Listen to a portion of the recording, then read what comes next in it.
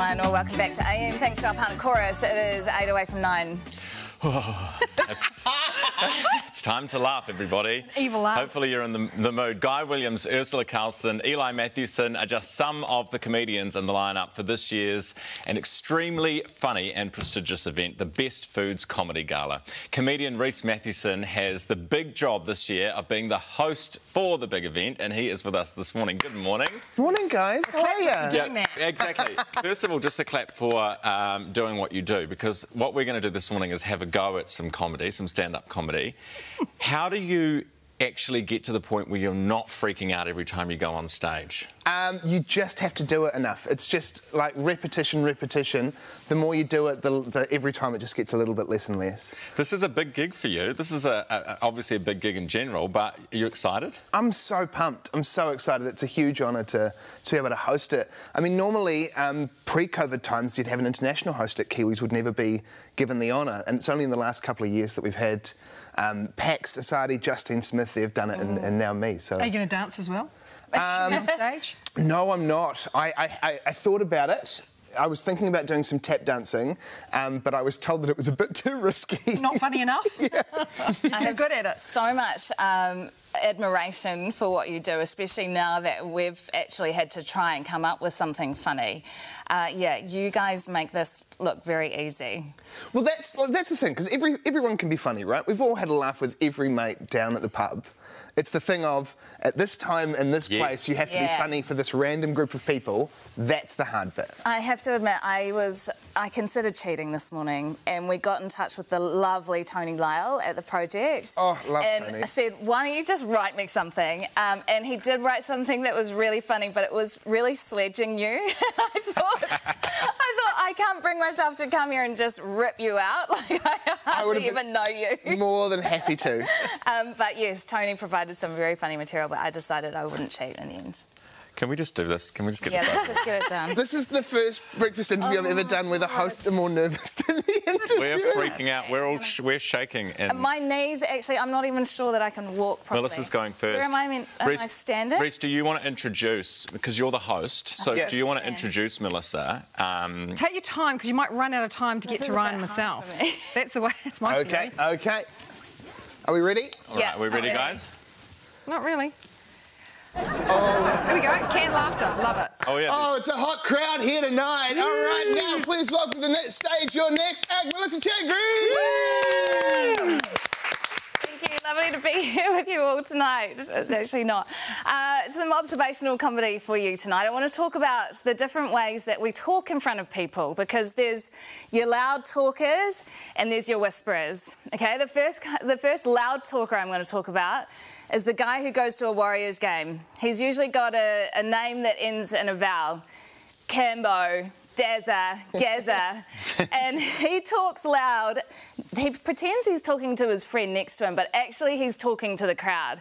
And he says things like, oh, the ref should have gone to Specsavers, and oh, the ref thinks he's working in Whitcoulls or something, he's dishing out that many cards.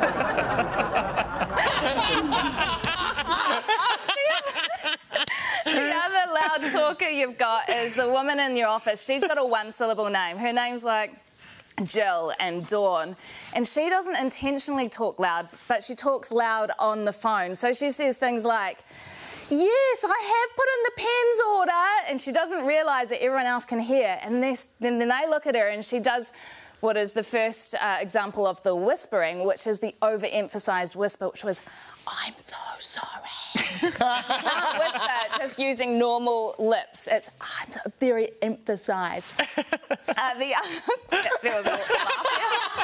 other whisperer is me, and I walk into a taxi, and for some reason I can no longer talk normally. I'm walking in, I'm talking normally, and then I sit in the back of the cab, and then it's the mumbled whisper. So what's the night? What are we doing? I can't talk normally to the person next to me. Those are the two whisperers and your two loud talkers. Yeah. That was awful. Go. You've got 3 minutes. You've got to go. Go. Who's Go. going? Oh, it's next. Oh, it's me. Oh, it's me. Should I take the computer? Oh, it's in there. Right. Okay. Right. So They not I've get chosen a longer sports and louder theme. laughter? It's always so I can't read that. It needs to come closer. So this is sports theme, and this is completely stolen off the web, so I can't own it. Golf tour in Ireland. OK, you've got Tiger Woods. He drives his BMW into a petrol station in a remote part of the countryside. Now, the pub attendant, he comes on out, he knows nothing about golf, greets him in your typical Irish fashion, unaware of who this golfing pro is. Shall I do the Irish accent? Yes. Yeah. Top of the morning here, he says. And Tiger does a quick nod hello. He bends down forward to pick up the gas nozzle, and as he does so, 2 teas fall out of his shirt pocket onto the ground. What are those? Says the attendant. What are those? They're called teas, replies Tiger. Well, what in God's earth are they for? Says the Irishman.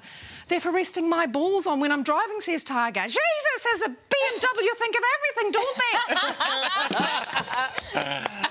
Okay. My job. Okay. No pressure, Ryan. No pressure. Good morning. As a tall person, you know what really catches my eye? Short people with umbrellas.